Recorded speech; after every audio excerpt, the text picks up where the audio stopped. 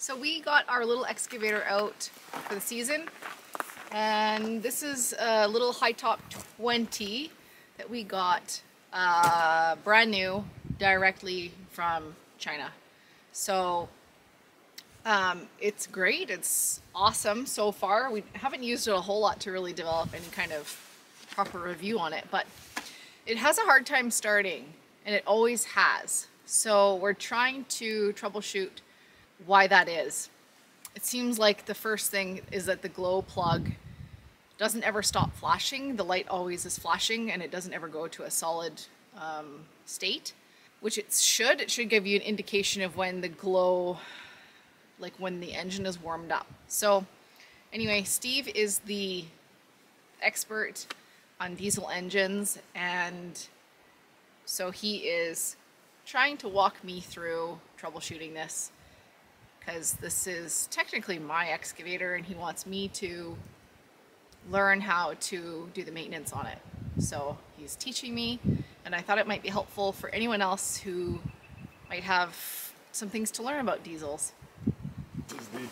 So in diesels, no, I know, but so in diesels, what are the three things that it could be? If something is going wrong, it's either heat, fuel, and air. So if you have all three of those things, he says, a diesel engine should start. So we've looked at the air filter, and the air filter looks good.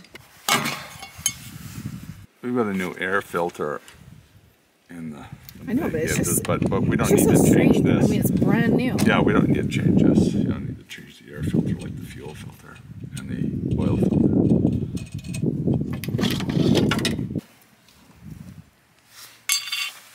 I mean, it's unlikely there's something stuck in the way. There's air. But we're just looking at the fuel thing now. We're going to just start taking it apart piece by piece, and we'll let you know what we find, I guess. We're going to change the fuel filter on it regardless, just because it came with some fuel in it, and perhaps the fuel that it came with maybe wasn't that great, or maybe we put a bit of bad fuel in it. We're not really sure. So we're just going to look at all of the different aspects. So taking off the water fuel separator. I think it's fuel. There's a little screen in there. So it looks like fuel. So may as well change the fuel filter. So it's got a Kubota engine in it. What is the 20 horsepower? Yeah. Is it a 3-cylinder or 4-cylinder? 3, it looks like. A 3-cylinder Kubota Diesel engine, made in Japan. So it's got a good engine in it. Let me just take that fuel filter off. It does eventually start. It just takes a really long time, and it puffs and puffs, and it's worse when it's cold. But yeah, the glow plug thing won't tell us that it's done. Here it says you shouldn't leave it on for more than 20 seconds in -5 Celsius temperatures. I don't know if the strap wrench I have is any suit. Yeah, it's not going to fit. It's so small. Everything is so small and compact. Well, I'll try. Yeah, keep this real clean. You don't. Is the package still on there? Well, I just took it off. Oh yeah, you don't want to take it off yet. Oh. This has to be so clean. Okay. Put it in your truck. There's a lesson right there. Don't take the cover off the fuel filter until you're ready to use it. There. Okay. Okay. It looks clean. Okay, put some fuel. Okay, put it back on.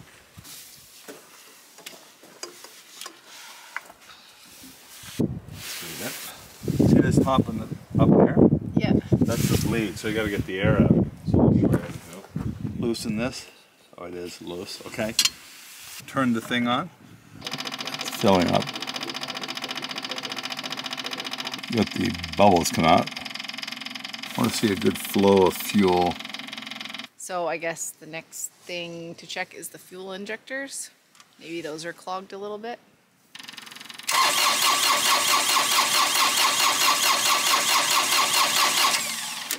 There's fuel going there. You see it? I saw it. Squirt up. That's injecting into the cylinder. So it's pretty rare that something wrong with this. This is a pretty new machine, but I just wanted to check. Yeah, the injector should be okay. How do you know so much about diesels? Because I'm smart? No, because why? Because you... Mechanical engineer. And a marine engineer? Yeah. Okay, I'll go get a voltmeter. Cute. He's so shy. So Steve is a mechanical engineer, but he's also was a marine engineer and spent time on steam turbines in the Navy. He knows a lot about diesel engines. He's taken lots of courses. Of course, because he had a sailboat before and did all the maintenance on his sailboat diesel engine for all the years, the 20-something years he had a sailboat. So one other thing it could be. Well, there's not enough heat going to the glow plugs. I mean voltage. So if the voltage is low on the battery, then that could be... No, because there's fuel going in because we loosened the injectors and there's fuel coming out. So the fuel is fine. The air and it's brand new, so it should... It's got to be the heat. It's got to be the heat. The glow plugs. So there's the battery down there, and it's quite big, and it looks like the only way we can take the battery out is to take this panel off. So we'll have to go and get a socket size that matches this, which we don't have. We'll have to go buy one. Oh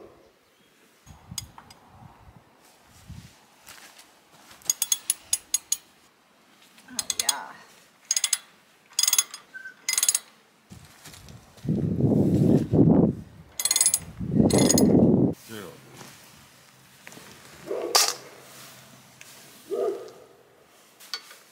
This thing is gonna weigh a lot. What's holding it up though?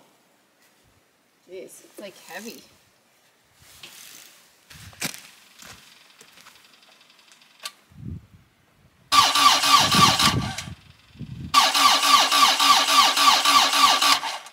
So brand new battery and it still doesn't want to start. So we have this battery from our camper and we're gonna see if Steve had already started it with that battery before and he said it started right away. So we're just gonna try again and see if that makes any difference.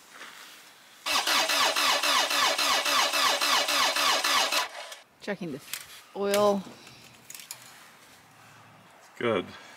We should change it though. The only other thing that Steve can think of right now is to change the oil, and maybe the oil is too thick. We know it's dirty and we were going to change it anyway, but that might be the reason why, because why? If it's too thick, it can't push the piston up or something like that if the oil is thick. So we're going to drain the oil. Ideally, I guess it should be drained while the oil is warm, but we can't get it started, so we're going to just drain it as is. Okay, so we drained the oil and put the plug back in, and we're going to try to change the oil filter, but it's looks like we have to take the battery out again to get the filter off. I'll take these Such bolts, a tight space. all these bolts off. Yeah.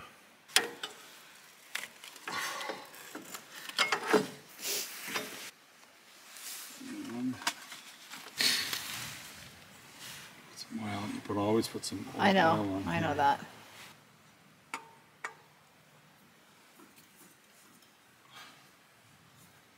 And tighten.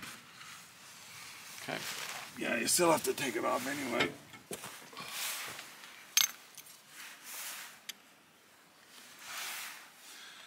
Alrighty. Ready? Yeah. Good. Yeah. It seems worse. Okay, next is trying to get the glow plugs out to check the glow plugs. 1, 2, 3 glow plugs. Okay. Good. So the glow plugs work. So Steve said in all of the years he's ever worked on diesels, he's never had to take a glow plug out before. Because they've always worked. Never been an issue, so we thought we would take them all out, clean them, and then see if it starts. Oh yeah, that one's dirtier. Yeah.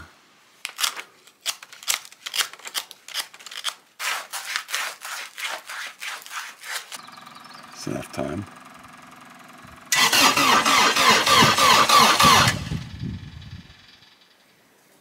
Okay, so, I mean, we, as you can see, have exhausted all of our options. We've looked at all possible angles. It keeps coming back to the glow plugs, to the heat. Battery's good, glow plugs are good, but, is there actually 12 volts going to the glow plugs? That is what we've got to find out. Okay, turn it on. Nothing. Okay, stop. There's no... What the fuck? I know what you're thinking. Where are the bubbles in my bath? So when we had looked at the manual that came with the machine, it told us to turn the glow plug, I guess, one way, and the lights should illuminate for the glow plugs to activate, but nothing ever happened. So the way that we were turning the key, the glow plug light would come on, and that's how we thought we were heating it up. So now we know, kind of our fault. We weren't doing it right, but the machine wasn't set up right. The machine doesn't tell us the glow plugs are activated. So now we know. Now we know we just have to turn the key one extra turn, no lights come on, nothing tells us that it's getting warm, but it is. She starts right away. Who would have thunk?